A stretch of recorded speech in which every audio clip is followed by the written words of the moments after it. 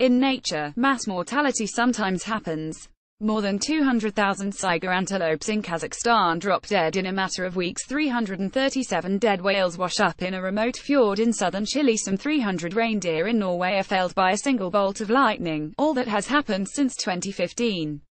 There's evidence such spectacular displays of death are increasing in frequency due to climate change. These are cataclysmic events that result in ecological chaos, says Texas A&M entomologist Jeffrey Tomberlin. And yet, we really have no idea how they're impacting the environment. The problem is the die-offs are unpredictable. Once one has happened, scientists can't go back in time to make the baseline measurements that would allow them to say how exactly an ecosystem has been changed by a sudden jolt of animal carcasses. The solution, Brandon Barton of Mississippi State University and his colleagues decided, along with Tomberlin, was simple. If they couldn't predict a mass mortality event, they would make one happen. For that, the team needed an immense mass of dead animals. Luckily, wildlife biologist Marcus Lashley of Mississippi State had connections with people at state and federal agencies who are responsible for combating a wildlife pest that currently plagues Mississippi and many other states. A few phone calls later, the dead feral pigs started streaming in. The plan was to place varying amounts of pig corpses in a series of 20-meter-square plots, and to collect before and after data on everything from soil chemistry and microbes to vultures and coyotes. But as the team collected and froze the incoming pigs, they struggled with a second problem: where to actually do the experiment. Nobody wants you to put thousands of pounds of dead carcasses on their property and watch them rot, Lashley says. Serendipitously, he received an email from the university administration urging researchers to make use of university-owned forest land for research. Lashley sent in the team's pig proposal. Though the request was a little unusual, says Wes Berger, Mississippi State's Associate Director of Research, the university gave it the green light. By the beginning of July 2016, the team had amassed about 4,000 pounds of pig carcasses, collected their baseline data, and were ready to begin. Then the telephone rang again. I never thought I'd be so excited about a phone call saying I have a literal ton, of dead pigs for you, Barton says. So they added another £2,000 into their design, and on July 5, with the help of some technicians graciously loaned to them by colleagues, they dragged £6,000 of dead pigs into their study plots and left them to rot. Almost immediately, camera traps recorded dozens of vultures descending on the piles of pigs. Sticky traps to collect insects had to be changed daily because you couldn't have stuck another one on there, Barton says.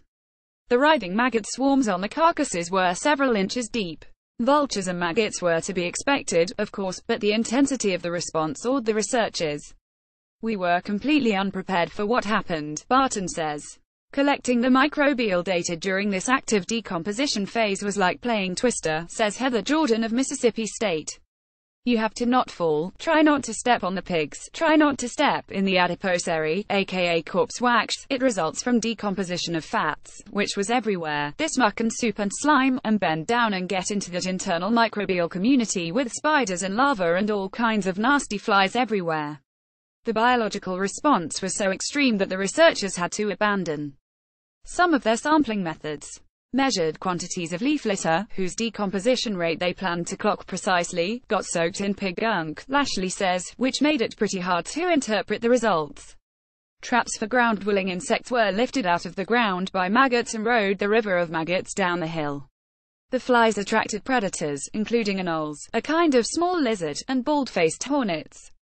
You'd see the hornet start off, grab a fly, then land on the bird netting and sit there and eat it, Barton says. It was one of the coolest things we saw.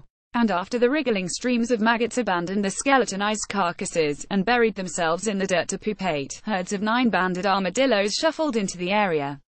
They tore up the ground to get at the maggots.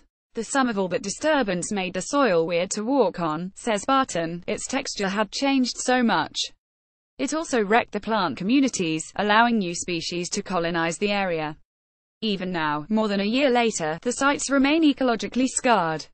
Will they ever go back to normal? Probably not, Barton says. Baby feral pigs may be cute, like these ones at a campground in Palmetto State Park in Louisiana, but the invasive species has caused massive damage to ecosystems. Photographed by Richard Novitz, National Geographic Creative. It was the constant presence of vultures that creeped out Jordan, the microbiologist. I'd look up and there were at least 15 or 20 roosting in the trees, she recalls. On the other hand, half the plots had fencing and netting to exclude vultures and other large carrion eaters, and in those plots, the pig carcasses took longer to disappear, and there were a lot more flies.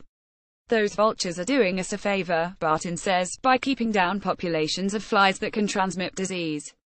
The researchers shared their preliminary results at this year's Ecological Society of America annual meeting and recently in the journal Ecology, but the research is far from over. Jordan is still processing samples to track how the soil microbial community changes over time.